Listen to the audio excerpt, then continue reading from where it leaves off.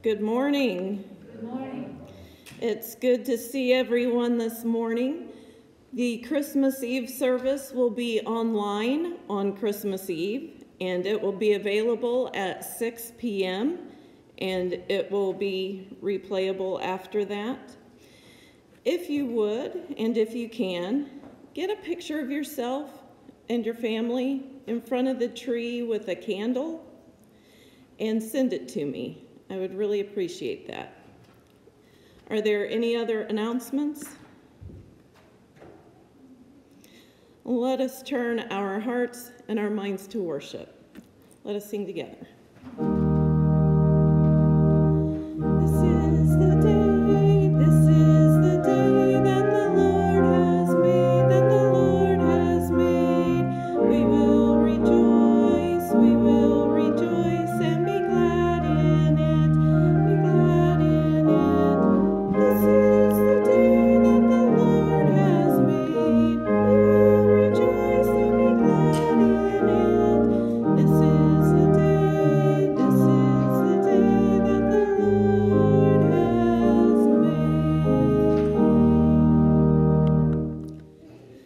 Let us pray together. Holy God, we welcome you to our house, the sacred space we have built to gather together as your people. Here we come to offer you our thanksgiving and praise in response to the abundance of your creation. Here we come to share with you our prayers of confession and petition, for they lie heavy on our hearts. Even knowing that you are here and everywhere, we come longing to hear you say, I am with you always. Amen.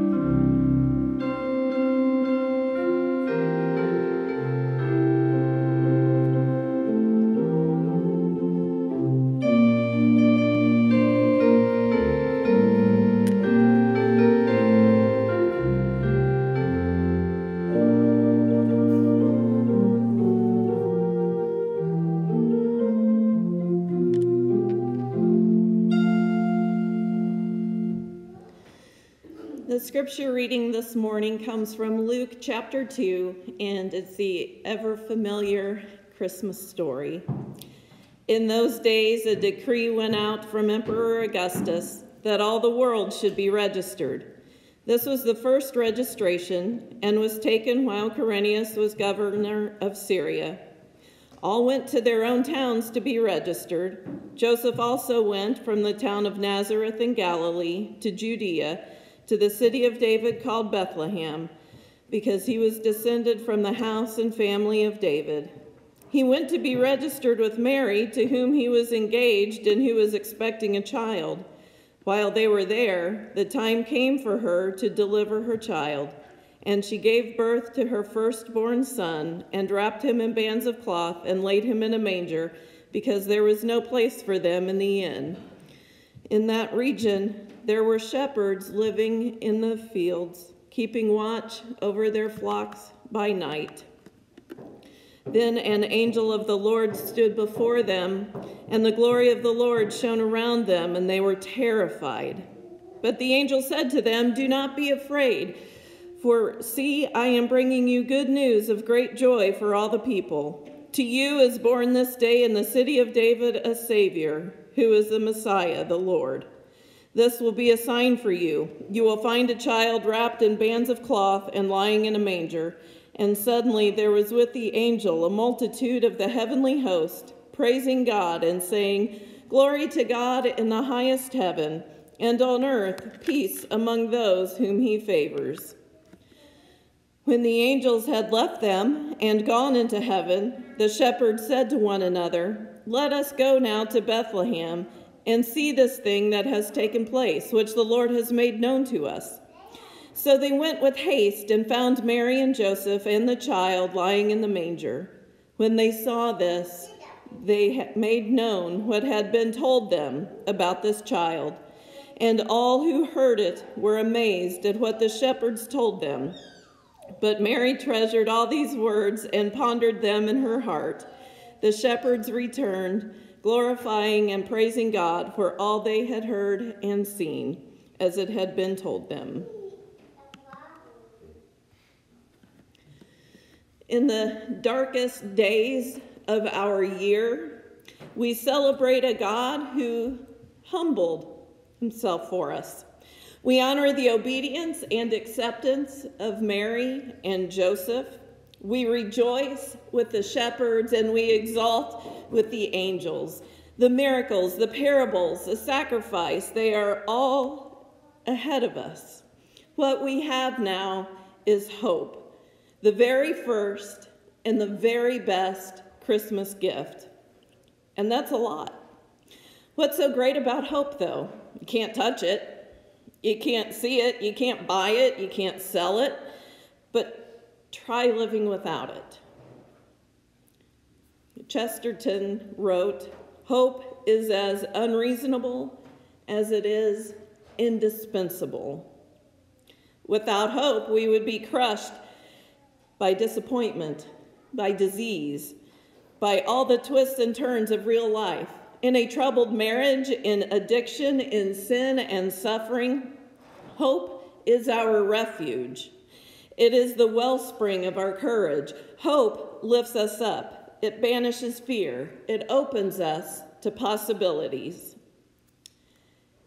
That was an excerpt from the sermon I preached on this Sunday a year ago.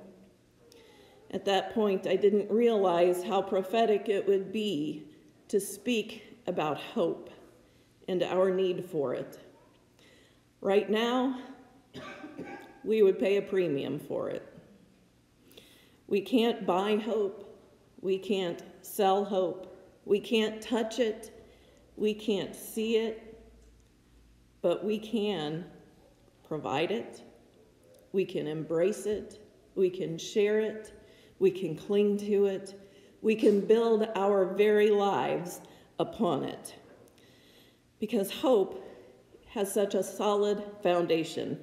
Hope is the confident expectation of God's love and God's blessings that flow from it.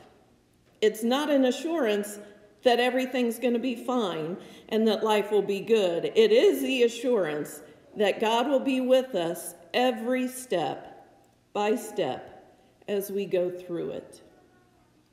Where do we find hope? We don't. It finds us.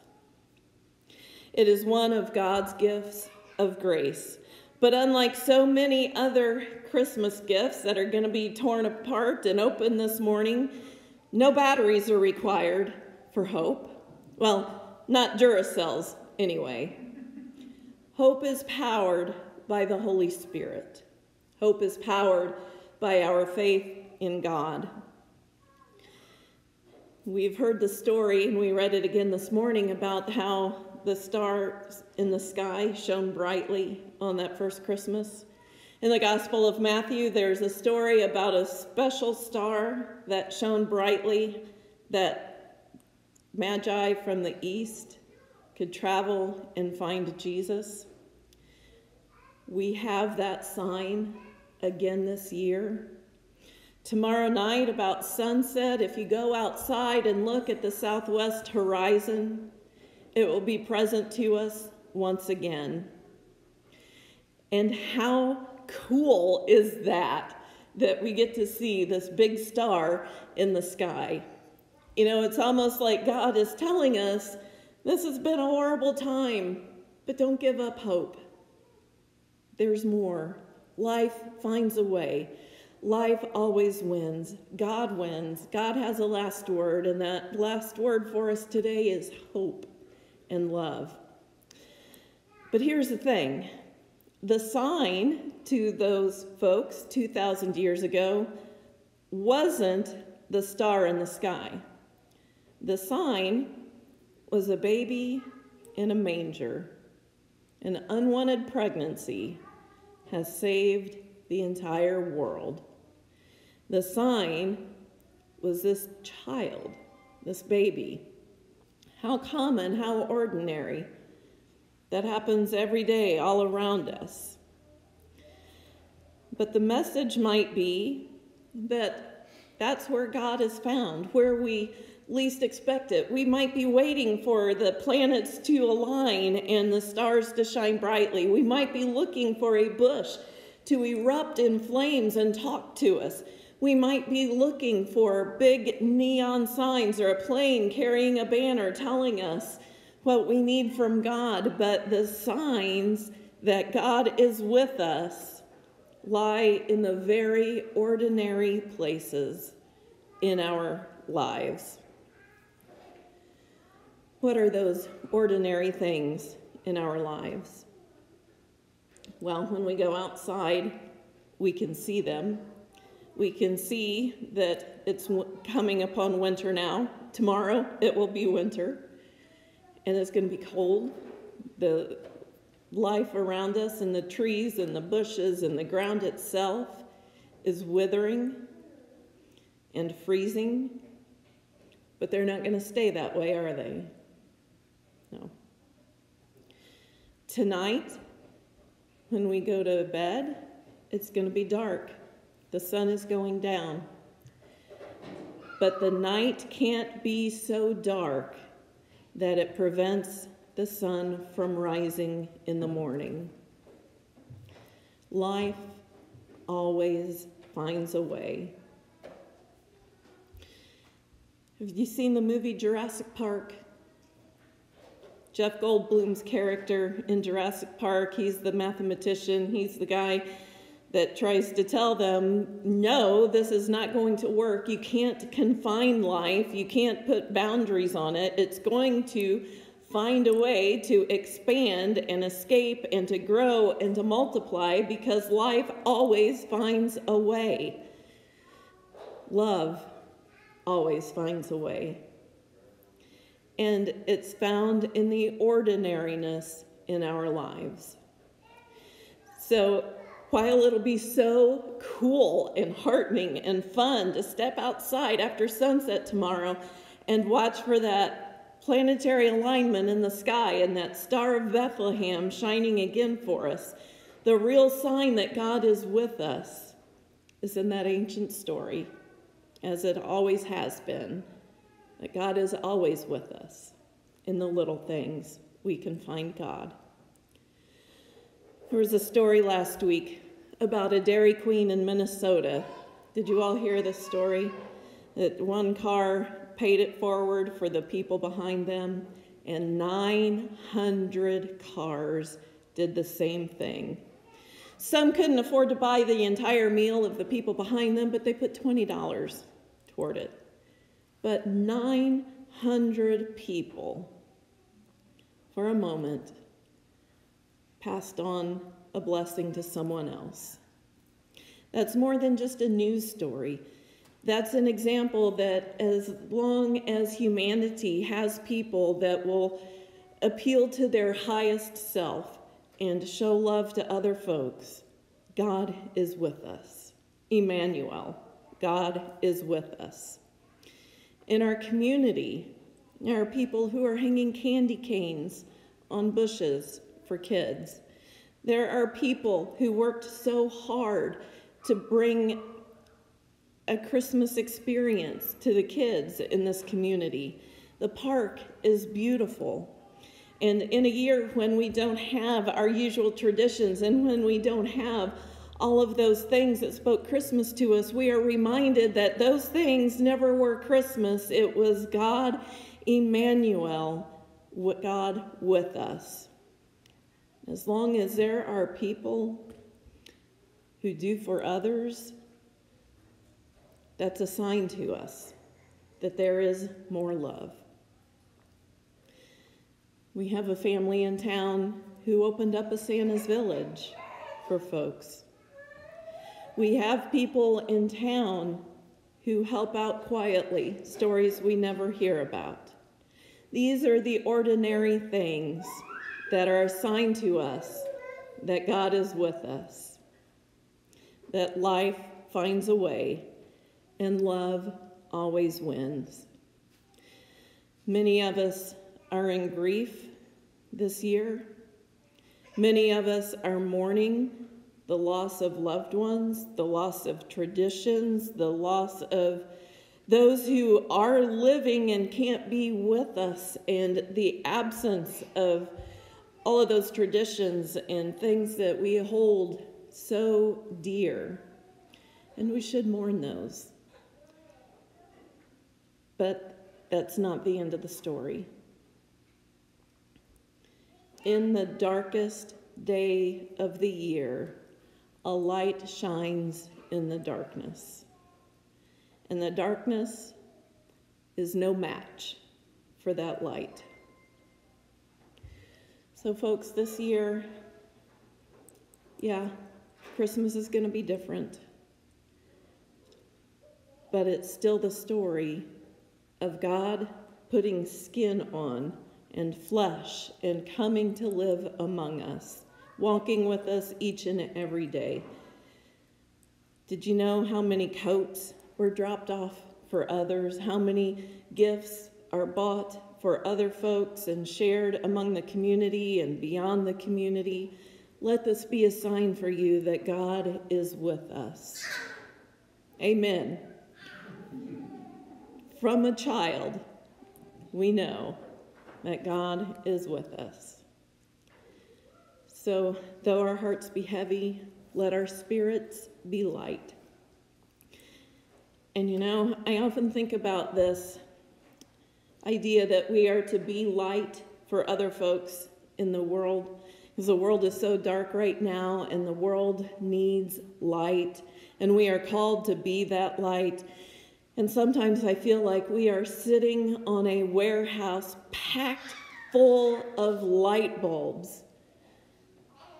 But folks, we have the light we need. Let's take that light and let's share it with other folks. Let's remind people that they are loved beyond what they will ever know. There are angels among us. Be not afraid. God is with us. Amen. We have many joys and concerns in our community and in our world. Would anyone like to share how you've been blessed this week? It was a joy that Dove reported we collected 1,800 coats this year, and they've been handed out for free.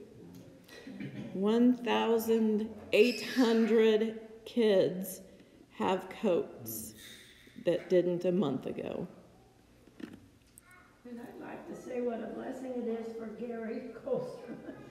He took our damaged church sign that was out on Old 36 and made it good again. And it's back up along the road. So thank you, Gary. Thanks, Gary. Let that baby speak. That's a sign that God is with us. Are there other joys to share, Donna? Last night, our grandkids came over just unannounced and hung out with us and played and ate supper and went and looked at all the Christmas lights around town, which was just fun to do. And then also, our girls are coming over today for Cookie Day, so it should be fun to make some more memories. Yeah, and what a blessing it is that you are here with us. Yeah, I feel very blessed. Are there other joys? We also have concerns, and as a nation, we have lost over 300,000 now to this COVID virus. That's more than we lost in World War II. So let's keep all people in our prayers. Are there other concerns to be shared?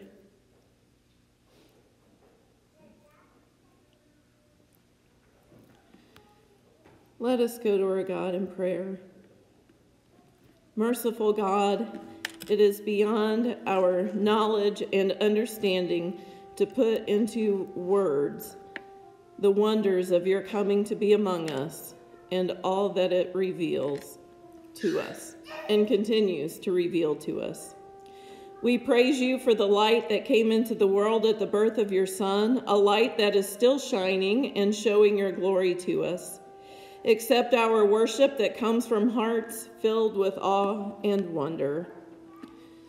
Lord Jesus Christ, as we prepare to celebrate your birth, we confess that we are often too busy with our festivities to take time to think about what your coming means. And in this season, when we are grieving the loss of those festivities and our gathering, we turn to you, O God. And we know that you are the foundation that we build our lives upon. Oh God, we know that you get the last word, that you are walking with us each and every day. And God, as John came proclaiming your message of justice and repentance, may we also be a voice in our own time. And we ask that by our words and prayers and actions, we may be messengers and witnesses for your kingdom of love and justice and peace. As John came to prepare the way for your coming, may we, your church, seek to prepare the way for you to come in the lives of others. Help us, O God, to be light in this darkness. O God, there are so many in this world who need you, who need your healing presence, who need us and who need our presence. And God, we pray for those all around this world who live each day with violence and disaster. And God, we pray for those among our family and friends who need healing in their bodies, minds, and spirits. Hear us now as we pray.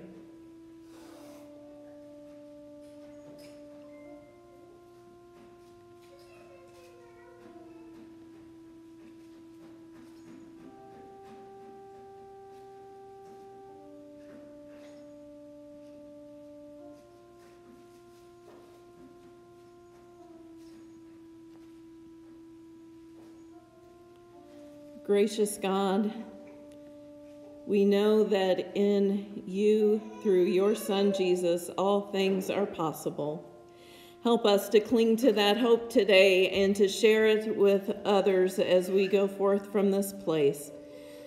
We find peace and hope and joy and love in your Son, our Savior. Amen. The offertory sentence this morning comes from Luke. Give, and it will be given to you, a good measure, pressed down, shaken together, running over, will be put into your lap. For the measure you give will be the measure you get back. And let us come with our gifts to this table as we share in the gifts of God for the people of God.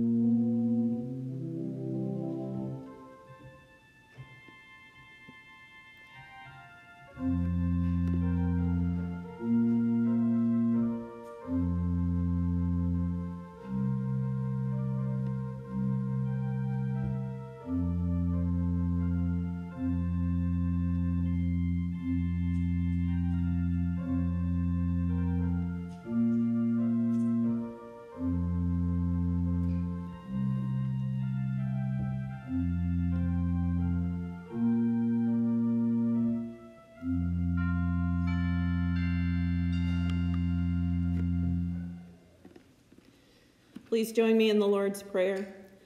Our Father, who art in heaven, hallowed be thy name. Thy kingdom come, thy will be done on earth as it is in heaven.